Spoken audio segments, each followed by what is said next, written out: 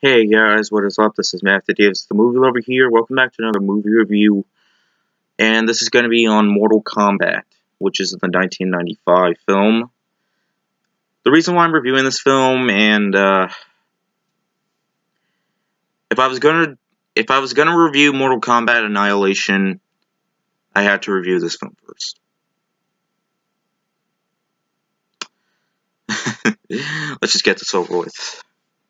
This film was directed by Paul W.S. Anderson, who's known to me who directed Event Horizon, which is a film that I thought was pretty underrated, and the Resident Evil films, which I only like the first one. The rest of them can go suck my balls for all I care. But anyways, this film is about three reluctant fighters who are drafted for an intergalactic martial arts tournament that will determine the fate of humanity race. In this film, inspired by the popular and notoriously bloody video games, except here's one thing that is...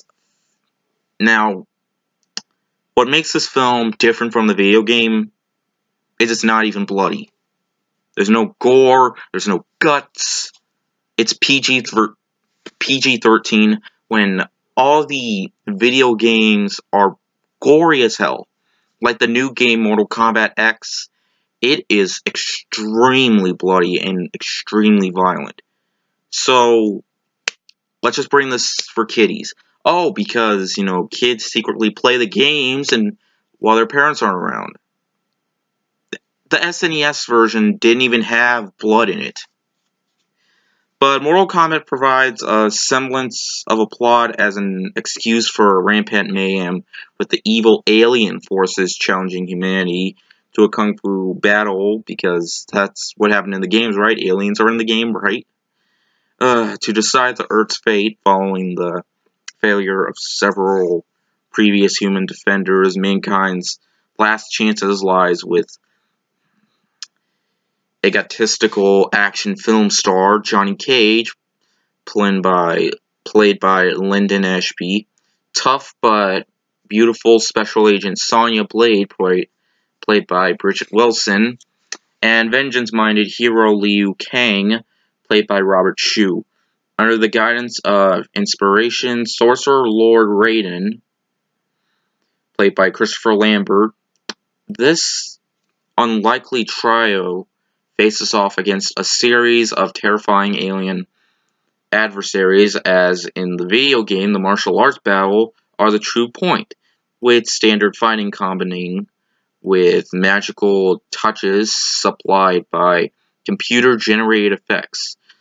And the dramatic content often resembles a Saturday morning cartoon, but Jonathan Scott Carson's appropriately dank production design and the visual spectacular battle sequences made the film a hit amongst younger fantasy action fans, spawning a sequel and a TV show, but it was panned by critics, unfortunately. I can't say that I disagree with them, although I'm not going to go bashing on this film because it's kind of entertaining to watch. I mean, this film just has really bad CGI. It really does. There was this one scene with Scorpion, and when that little thing comes out of his mouth, comes out of his hand. That little thing comes out of his hand. It looks so... It doesn't even look like it's coming out of him, and it just goes, "Get over here," and stuff like that. And just, this film, if this film were to be like the games, they should have given it an R rating. It wouldn't make it any better. Actually, it kind of would, but it still doesn't hide the fact that the acting is very cheesy. It is a cheesy movie, but if you're a Mortal Kombat fan, you will enjoy this movie. I haven't really played the games that much, but I can say I might see myself watching this again because it is funny. This is a really funny and comedic movie that's just... But here's the thing, will I watch it like all the time? No, but I will say this is not a good movie, that's for sure. It's not a good movie. But I will tell you this, though. It's better than most movies based off video games today. It's way better, at least in my opinion. I like it more. I thought it was better than Assassin's Creed, or Doom, or Angry Birds, Ratchet and Clank, or... It's better than all four of those movies. And it's certainly as hell better than Alone in the Dark. But it's certainly... I can accept this because the CGI does look like how it's truly made for the 1990s. Even though Jurassic Park was made 2 years before this movie, and that looks way better, but anyways, I'm just going to say this. I'm just going to give it a 3 out of 5. It is a terrible movie, but it is a really entertaining one, just for the hell of it.